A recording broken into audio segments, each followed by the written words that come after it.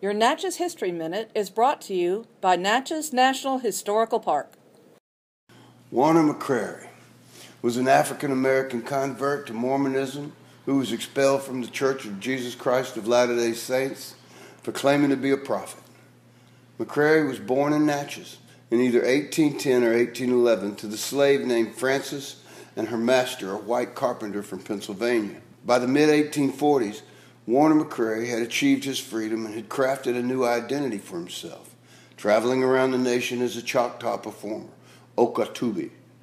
Throughout his life, McCary was used over a dozen aliases, some of which were Native American. McCary also described as something as a skilled ventriloquist and musician. He soon married Lucy Stanton, a divorced white Mormon woman from New York, who also claimed to be an Indian. The couple embarked on a journey across the country, performing as American Indians at theaters and medicine shows. They used their disguises as a way to hide their background, justify their marriage, and make a living.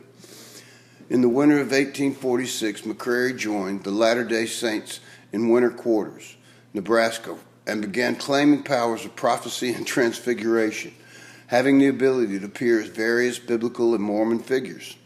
He was excommunicated and moved a short distance, where he started his own brand of Mormonism. Many believe that McCary's behavior prompted Brigham Young to institute the priesthood and temple ban on African Americans, which existed until 1978.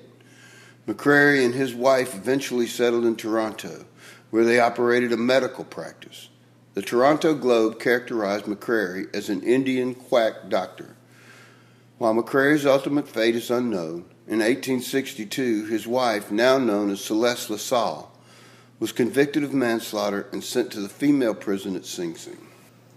I'm Robert Combs, and that was your Natchez History Minute.